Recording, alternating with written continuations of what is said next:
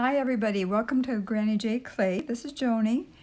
I just wanted to, I was working on a project today and this was a part of it. I put resin on these pieces. They are about 3 inches in diameter. And I originally made them for my mom for a Mother's Day gift. And they hung in her little assisted living apartment and then at the nursing home and so forth. As she changed different facilities, they would go with her and they would hang on her wall. And I'm sure after a while she forgot that I even had made them, but when she passed away this past July, I took these back and I'm going to try to do something special with them. I'm not exactly sure what yet, but I just wanted to talk to you about them a little bit. First of all, I'll just tell you about my mom too a little bit. She was wonderful. Her name was Ellie, and she was a little feisty gal and short and just petite, real tiny. And she was such a hard worker. Both she and my dad worked out of the home for many years. And anyway, she was the one that she sewed all of our clothes, and we were always so proud of what she made because she was an excellent seamstress. She was just amazing. Anyway, she was our mama. We have 6 kids in our family, 3 girls first and then 3 boys, and I am the second second oldest. And it's just been hard. It's been hard not to have Mom around, not to be able to talk to her. But she passed away right before her 95th birthday. So it was just sad. But, you know, we all have to say goodbye to many loved ones during our lifetime, and we know that, but I don't know that you're really ever prepared for it. So anyway, these reminded me of her. I had them in a drawer, and I dug them out the other day, and I thought, oh, I want to do something. But let me tell you about them a little bit. This is, you'll probably recognize it. This is a napkin that I used many years ago when I tried that technique. And this time I tried it on white, not green. And then on the back, of course, there is a texture, and then I had imprinted my initials as well on it. So that was one, a napkin. And then this one was, it looks like a doily, doesn't it? A lace doily. I used pearl clay, Pearl Primo, which is probably one of my favorites. And I pressed this clay, let me just show it to you. I pressed the pearl clay into this. Now this is not very wide. It's fairly deep. But you take the clay and you push it into this, and then you shave off the top, and then whatever is left in the recesses, you can take and put on another color, which I chose blue. And so that's what that is. And because it's not very wide, the openings on this aren't very wide, this got really mushed together. But the general idea was there, so I decided I would keep it and still give it to Mom. So that's that. If you want me to show you this, I'm sure there's so many people out there that have already learned this Sutton Slice technique, but it's really fun. It's a fun thing to do. And it ends up being really pretty, depending on the colors you use. Okay, so that was that. On this one, I impressed it with a stamp, and then I painted. I have these, I don't know if you can even tell. Let's see, which one did I use on this? I think I may have used this one, but there, maybe you can see it a little bit better. Excuse me. But I think what I did is I added a little paint to the top of, you know, with my finger. I just rubbed a little white paint all around this, and then I pressed it into the black clay. And so it had a white imprint. And then once that was dry, then I went back and I just painted some little flowers. So that was that technique. So there's 3 different techniques there.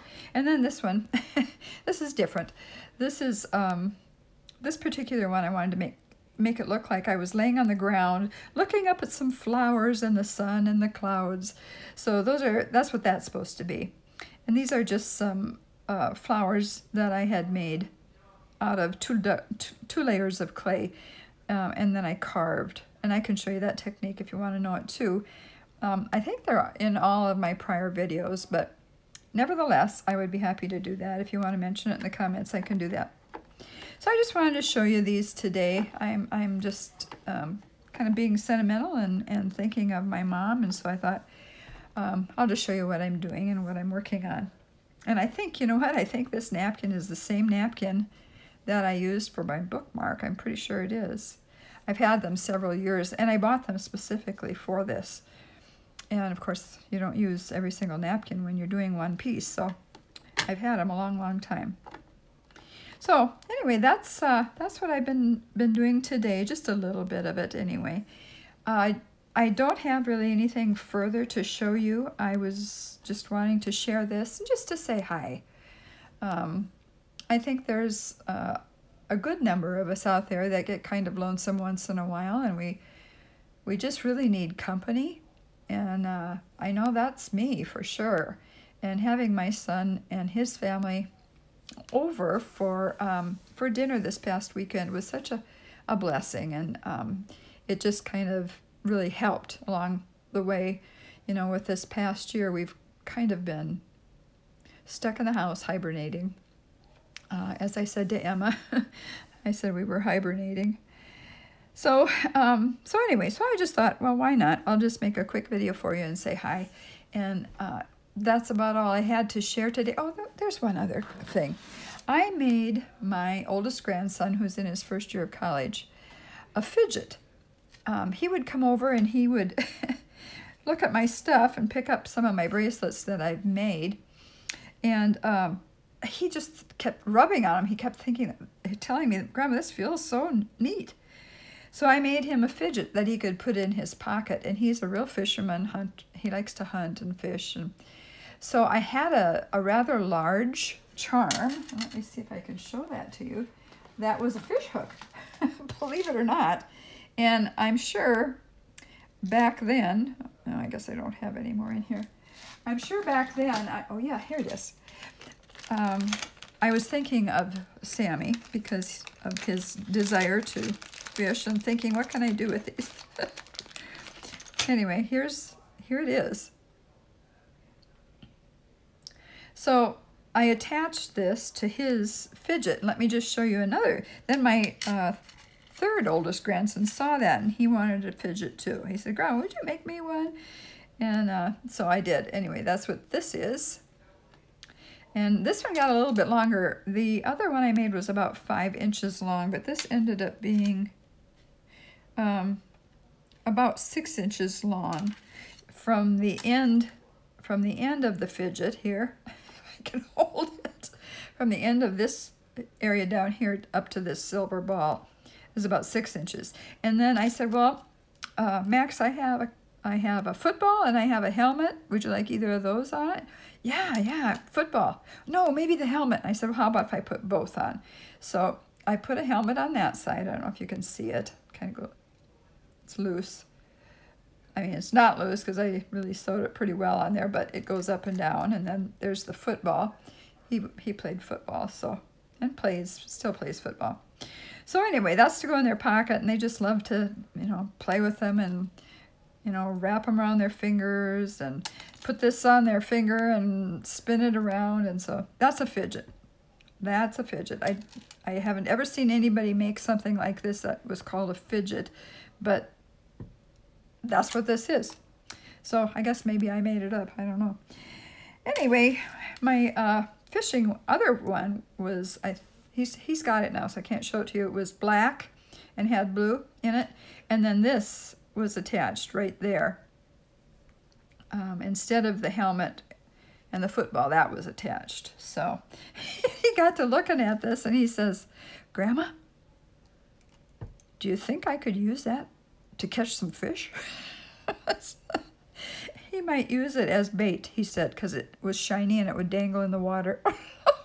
So I don't know if he'll do that or not, but I thought it was cute. So there might be some fish out there choking on some beads. I don't know. All right, well, I just wanted to say hi, take a quick minute of your time. That's all. And I'll let you know whatever I do with this, I'll let you know more. And if you want to see some carving, or the Sutton slice is what this is called, or some stamping, put that in the comment area and I'll be sure to do it. Okay? Hope you have a really nice evening or a really nice day if you're just getting up. God bless you all. We'll see you soon. Bye-bye.